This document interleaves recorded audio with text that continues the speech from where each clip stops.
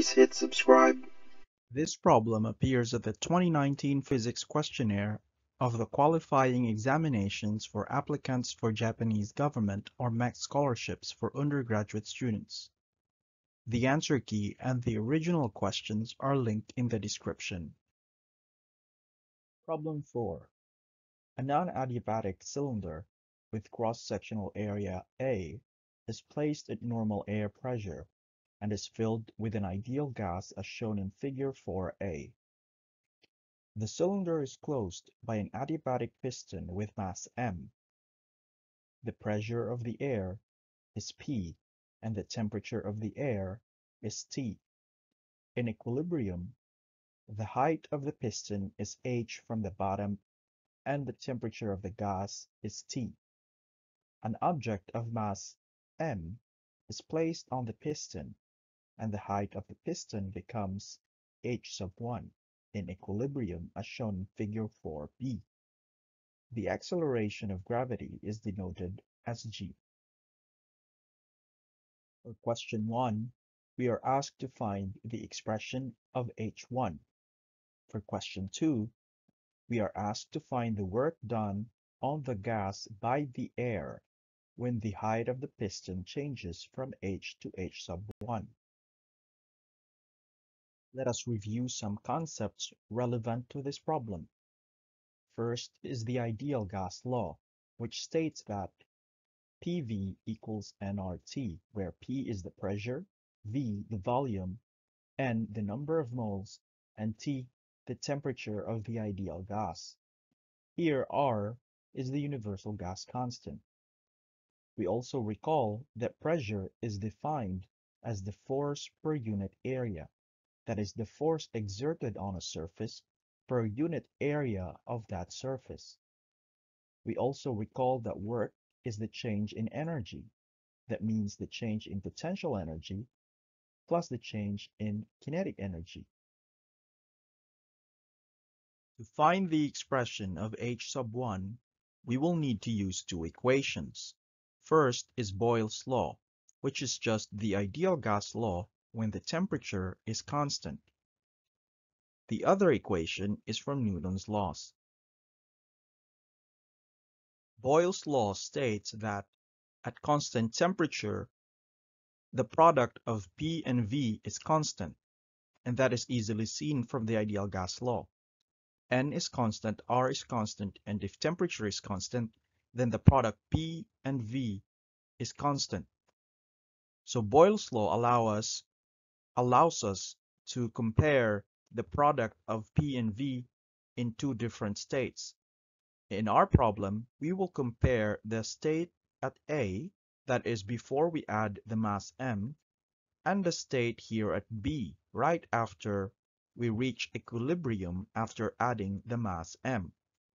So, if the pressure of the gas in state A is called P sub A, and the volume of the gas here is called V sub A, and the pressure of the gas here is called P sub B, and the volume of the gas here is called V sub B, then the expression from Boyle's law is this. Here, the pressure P sub A is unknown. It is not equal to the pressure of the air outside, P, because there is a mass on the piston, and therefore there is a little bit more pressure on the gas inside. And so let's retain P sub A. In the same way, the pressure inside the gas here in state B is also unknown because there is this mass capital M, and therefore this pressure is different from P sub A and from the pressure of the gas outside, which is just P. And so let us retain it as P sub B. On this side, the volume is the area of this piston, the cross-sectional area of the cylinder, times the height h, and so we replace V sub A with A times h. On this side, that volume is the area of the cross-section of the cylinder, which is again A, times the height, which is h sub 1. And so we are left with this expression. We can rearrange this expression by canceling the a's and moving p sub b down here, and we get an expression for h sub 1. However, this is not in the choices, and so let us find the ratio p sub a over p sub b. We now use Newton's laws. Because we are at equilibrium, we know that the total forces is zero. That is, the sum of the forces is zero. There are three forces acting on the piston. That is the force of the air, which we denote F of air. There is also the force due to the mass m and the mass of the piston itself, and that is the weight of the piston plus the weight of the object. And there is also that force exerted by the gas, and we call that the force exerted by the gas as F sub gas. Now, this is the equation that must be satisfied at equilibrium. The force exerted by the gas is the pressure of the gas times the area.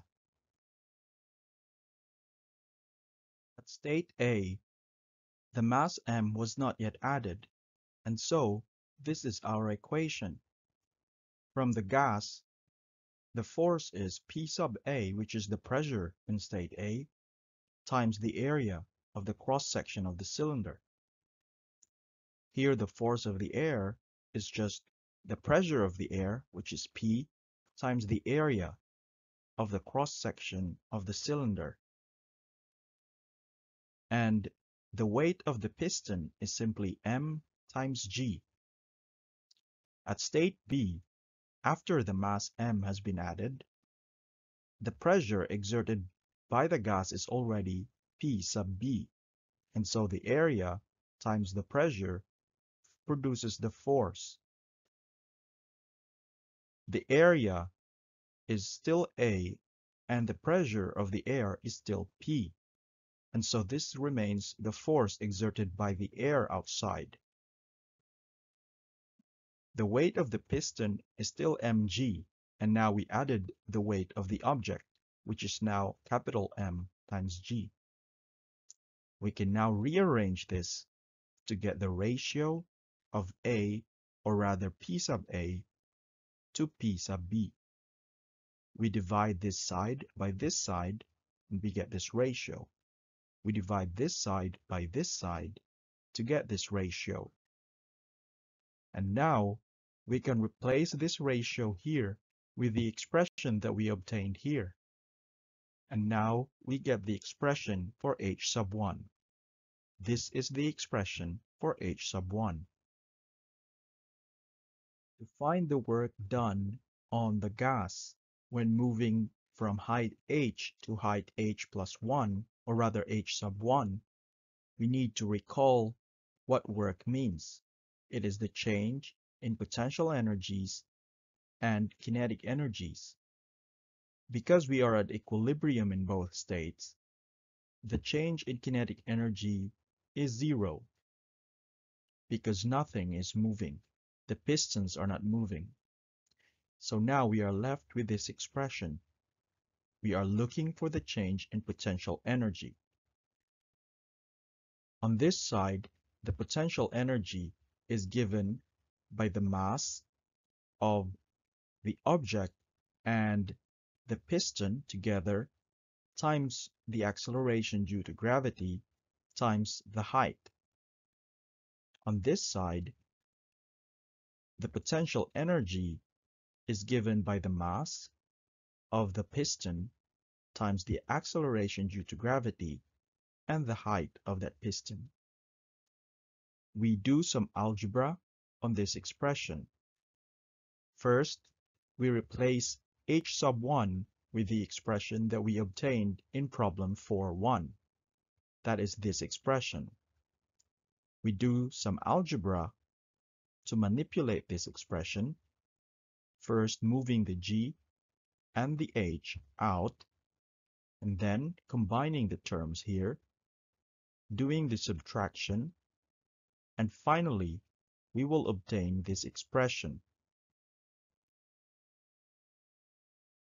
For question 3, we then cover the system with adiabatic walls and remove the object with mass m. In equilibrium, the height of the piston becomes h sub 2. We need to find the temperature of the gas. Because we added an adiabatic wall, the temperature of the gas inside does not have to be equal to the temperature of the air outside. This is different from the previous two questions, where the wall was absent and the temperature inside the gas is the same as the temperature outside. For this problem, we use the ideal gas law. Here, the number of moles of the gas is constant, and the universal gas constant is of course constant. But the pressure, the volume, and the temperature may be changing. And so, we move the temperature here in the denominator to obtain this expression. Here, on the left, is the expression for the state A, that is, without the adiabatic walls and without the mass m. Here is at the state after the adiabatic walls were added, and again, there is no mass m. Now we replace pressure with P sub A in here, but in here, we replace it with P sub A as well. The pressure of the gas in this state is the same as the pressure of the gas in this state because the mass on top of it are the same. The masses are the same. Then, here, we replace the temperature T sub A with the temperature of the gas. In this case, the temperature of the gas here is the same as the temperature of the air outside because there is no adiabatic walls. On this side, the temperature could be different. We called it T sub C.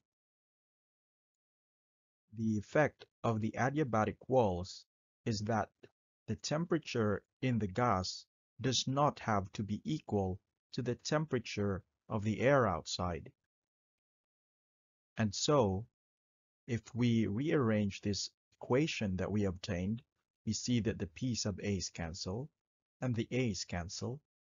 We obtain this expression, which gives us the temperature of the gas. For the last question, we remove the adiabatic walls. In equilibrium, the height of the piston becomes h sub 3. Now we need to find the expression for h sub 3. Here we drew the new state. Let's call it state D. In this case, the adiabatic walls were removed, and so the temperature inside the gas becomes the same as the temperature of the open air. And if we notice, the state A is actually the same as state D. The mass on top of the piston is the same, the temperatures are the same, and therefore it is reasonable to expect that the H here is the same as here. And in fact, if we apply the ideal gas law, we get this expression. We replace the pressures, we replace the areas, and now the height here is H, the height here is H sub 3. And again, the temperatures are equal, and so finally we obtain this equality. If you learned something new today, please help my channel by clicking the subscribe button and the bell for the notifications. See ya!